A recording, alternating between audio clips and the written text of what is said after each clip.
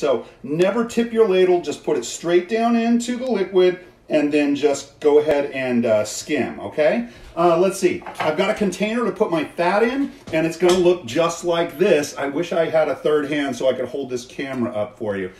I could try something here. If only I had a professional photographer friend that could give me advice for this sort of thing. I'm looking at you, Ms. Debbie.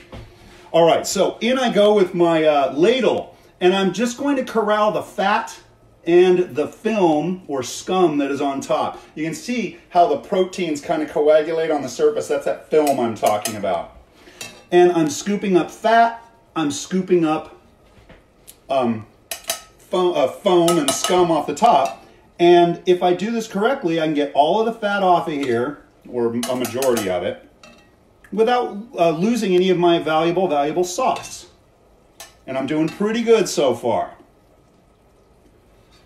And by the way, this fat, I might throw it in a stock pot or something and let that kind of add flavor to the stock, and then I just kind of pull the fat off of the stock at the end and I can reuse that for kitchen purposes sometimes.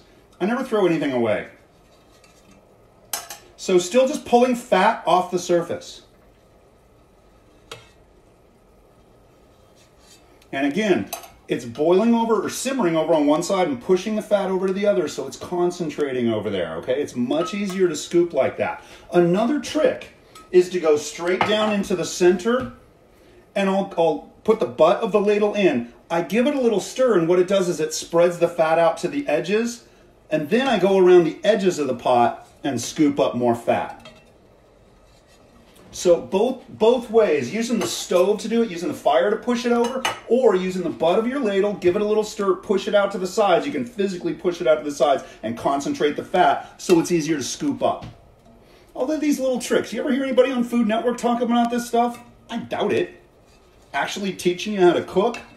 My God, what would the world come to if we did something like that? This is why I don't cook you through recipes. There's enough people doing that stuff out there. And there are billions of recipes out there. You don't need me for recipes. But evidently, not too many people talk about this. So that is what I feel is my calling. There was a little bit of fat on this. We used that fat to cook roux earlier, and a little bit of fat came from those short ribs as well, okay? So I've done pretty well with my fat. It's looking pretty good. And I've got a fairly thin looking sauce here. It's not going to shine up my short ribs. It's just going to run right off of them, and they'll look dry again in seconds, okay? So I want a little bit of what we call a nappe. I was using that term this morning, to where that idea that the sauce is thick enough to coat the back of a spoon, okay? That's what a nappe is. That's your sauce consistency, all right? Good to see you, Kathy. Rick, Joe is back, looking good. Okay, so let me pull this ladle out. I'm going to switch to a whisk. There's that flat whisk I was using this morning. And I have a clear glass here, and I use clear so you can see inside. I got a little bit of cornstarch in there, probably much more than I need, but cornstarch is cheap. Cornstarch is cheap. It's not a big deal to use that much, okay? What I'm going to do now is I'm going to add about an equal amount of water to this. I think I'm going to switch to a fork because my whisk will never fit down in here. So a little bit cold water, about an equal amount, and I got a fork in there, and I don't know if you've ever played with cornstarch in water, but you know how it all settles down. Every time I use this, you're going to want to stir it. You're going to see me stir it and then use it. And then if I got to use a little more, I'll stir it again and use it again, okay? You want to keep that cornstarch kind of floating around in there rather than settling, because it wants to settle really quickly. I'm already feeling some settling on the bottom, okay? So let me just set that aside. I'm going to do one more skim. It seems like a little more fat is kind of bumped up in there. There's my ladle. A little more fat is kind of collected on one side. That's going to be my last skim. Boom. All right. So you can I'm going to turn this off and just kind of show you the consistency again of this sauce, okay? Take a look at this. It's impossible to know the consistency unless you're dragging a spoon through it or touching it, stirring it in some way. Otherwise, you just look at a pot, you can't tell how thick it is or not, right? So it's kind of thin right now. You're going to see me, I've turned it off, and now I'm going to stir this again, and I'm going to pour in about a tablespoon of this stuff, just a little bit. And I'm going to stir that in. I don't even really need a whisk. I don't even know why I grabbed a whisk, okay? Now that instantly got perceptibly thicker. It's not very thick, but I never know how thick something's gonna be until I hit a boil when I use starches to thicken, okay? So what I'm gonna do is crank it up to 11, okay, on the Spinal Tap scale, and this baby's gonna come back up to a boil in just 1 second. It was just boiling a second ago, okay?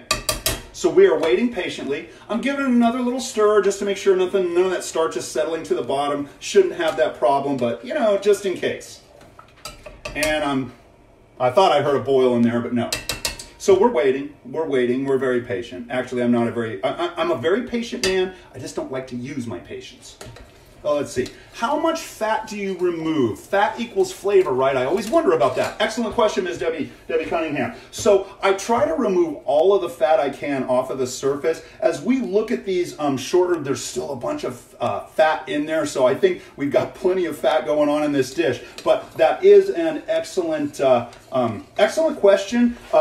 In general terms, whenever I'm doing sauce work, we're trying to remove every little bit of fat off there. If you know what consomme is, it's this perfectly clear broth, right? The thing with consomme is there isn't a single drop of fat. It's crystal clear. It's sheer perfection in a bowl. It's nothing but flavor. And even though there's no fat in it, you can still get flavor out of it, okay? So let me go ahead. I just hit the boil, and I want to show you the consistency now. It's just a little bit thicker. I think I'm going to take it one more stage. This is how I work with cornstarch. I put a tiny bit in at a time because it's more of an eyeball thing, right? And so I put in a tiny bit. I turn off the flame. I add it. I see how thick it is, and if it's not thick enough, I can always add more. But if I dump too much in there, now I got to thin it out, and now I am watering down or diluting my flavors in there, okay? So give it another stir. That starch wants to kind of settle to the bottom. I'm going to just give it another tablespoon or so, a couple little dips and dabs. That's probably going to do it for me. I got way more slurry than I need. But again, cornstarch is cheap, not a big deal. My fire was off, right? And so that gives me a chance to get over here and stir this. By the way, I once poured slurry into a pot that was furiously boiling, and as soon as the slurry hit it, it just turned into noodles instantly. So that is why I'm turning my flame off. You want that cornstarch to get a chance to kind of disperse in there before it starts setting up, okay? So now that I got it in there, flame back on, and we're gonna see this thing thicken up the rest of the way. As I'm waiting for this, that starch isn't quite gelled yet, but I'm gonna get into my testing mode. I've got my 2 spoons. My left hand is always tasting, my right hand is always for dipping, okay? Now, another way to thicken is by reducing, okay? And that means I'm just gonna simmer it, remove water, and that's gonna concentrate flavors. But the problem here is if I concentrate too much, let's say it's kind of thin, I might taste it. My flavor might be perfect right there. It might be the most perfect sauce flavor you've ever had in your life, but it's still thin. You don't want to reduce anymore. Now's the time I bring in a cornstarch slurry. So the moral of the story is I want to get it to the flavor I want, and then if it needs an adjustment on consistency, that's when I take care of that, okay? Hey, Nicole, good to see you. Okay, so I'm gonna do a little taste here. And so I dip with one, I put a little bit in the other, and oh, it's gonna be hot. Delicious, okay? This is awesome. It's a really good flavor, and one of the things, I'm done tasting. I am very, very happy with this, how this came out. I've been tasting it all afternoon, to be honest. But this afternoon, I was talking about how everything I do, everything I show people, whenever I teach a class, I try to strip things down to as few ingredients as possible. I am featuring technique here, not fancy recipes with 50 different ingredients in them, right? You can find those recipes anywhere on the planet, but very rarely do you ever hear chefs talking about the actual technique behind the recipe, unless you're going to culinary arts school. These are the only people that ever talk about this stuff, okay? So anyway, getting back to it, I am very, very happy with the flavors I got. It just blows my mind that I think I said I had 7, maybe 8 ingredients in this thing, and just the mind-blowing flavor you get out of just such a simple preparation. I gotta say the short ribs did most of the work here, okay? So I'm liking my consistency right there. I got a pretty decent looking sauce. I'm gonna pull my short ribs over. The veggies are all underneath. I've stripped all those thyme leaves. I got a finished sauce here. This is where the dish all comes together. A braised item is seared, it's simmered until tender, and then it is served in a sauce made from the liquid you cooked in. Braising 101. Oh, it's so gorgeous, guys. I don't like to blow my own horn.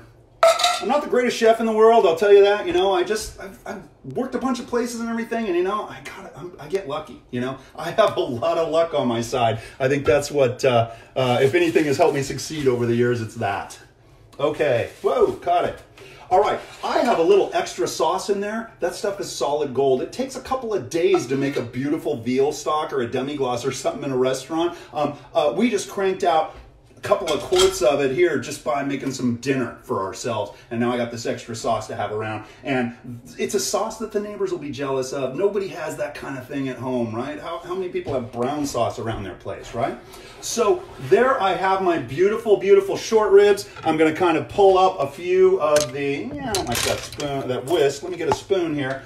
Pull up a few of these veggies so you can kind of see some of that. The mushrooms, and ladies and gentlemen, I think we are in business there. Let me just show off a little more color on this for my Instagram shot. I'm not lying. I gotta get a little Insta shot here. Get a little color going. Okay, so that takes care of the second half of the day. Let me show you what this looks like in my little pot. It's hot enough to eat right now, but I might just give it a little blast of rocket fuel just to bring it up to temp and make sure those short ribs are heated through and through. But otherwise, this guy's ready for prime time. Okay, I could definitely serve this in a restaurant, but even better, I think I could definitely just eat it myself with my beautiful, lovely wife. Okay, so that is basically the end of part 2. We just cut off the string from our short ribs. I sauteed up some extra vegetables and added that in there because the other vegetables we cooked with were just like mush at this point. And I showed you how to work a little cornstarch. And most importantly, I think the most important lesson of the entire day, maybe of your life, how to use a ladle, how not to hold it from the top, but hold it from the balance point, and go ahead and skim things off the top of your sauces, stocks, whatever it is, okay? So that is the end of part 2 of Quarantine Kitchen Happy Hour. Thanks for joining me today, guys. It was a good session. I feel like I got a lot of good stuff out there for you. I hope y'all enjoyed, okay? Don't forget, the party is always, always in the kitchen. Thanks, guys. Bye-bye. Hits.